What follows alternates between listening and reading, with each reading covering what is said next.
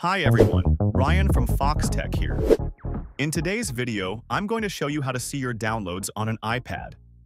Whether you've downloaded files from the internet or received them in other ways, I'll walk you through how to find and manage those downloads.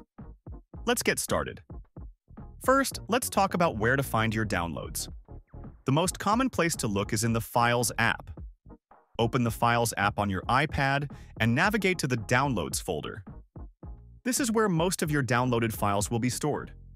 Whether it's a document, a photo, or any other type of file, you should be able to find it here. However, keep in mind that the Downloads folder is just a part of the Files app. If you download something directly from the internet, like using Safari, you'll need to access it within the web browser first. When you download a file in Safari, you'll see a small download icon appear in the address bar. It looks like a downward arrow. Tap on this icon to view your recent downloads. This will bring up a list of files that you've downloaded. You can tap on any file in this list to open it directly within Safari, which is a convenient way to view your content right away.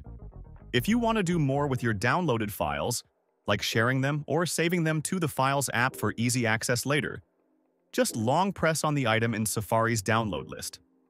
This will bring up options to share the file or move it to your preferred location in the Files app.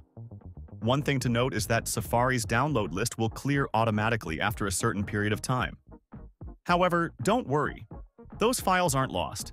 You can still find them in the Files app under the Downloads folder, and that's how you can easily see and manage your downloads on an iPad. Thanks for watching.